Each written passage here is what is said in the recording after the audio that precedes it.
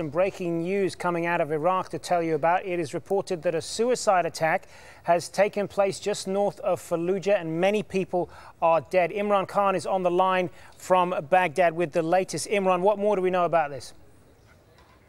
Well, we know that the suicide took place at 3 a.m. local up by Tatar Lake, which is towards the north of Anbar province. There is a military installation there, military base, which is being used by the Iraqi federal police forces. The vehicle was said to be a up-armored Humvee, an American-made armored personnel carrier. Now, this is a trademark of ISIL. They've stolen a number of these Humvees and used them to devastating effect against Iraqi security forces.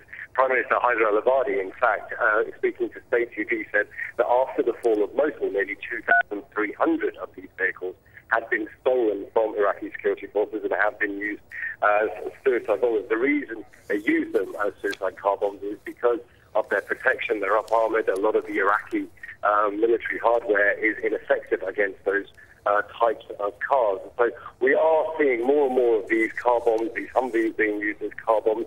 And it's likely, although ISIL haven't claimed this responsibility for this attack, that it is them because we've seen them use this type of tactic before. All right, for the moment, Imran Khan reporting to us there from Baghdad on this latest attack north of Fallujah that's killed a number of Iraqi soldiers.